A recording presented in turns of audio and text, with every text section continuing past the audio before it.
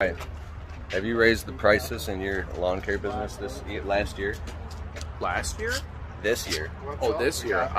Did you do it last year? Yeah, this year was a nominal increase, about 5 to 8%. But man, last year probably 15 to 20, and the year before that 15 to 20.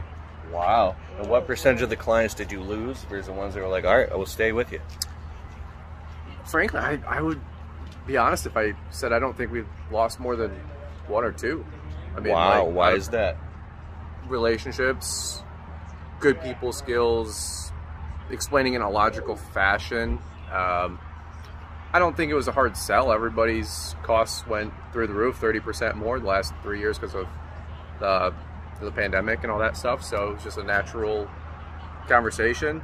I think if you didn't raise your prices up to 20 to 30% over the last couple of years and you try to do it now, I think that bodes a harder sell, right?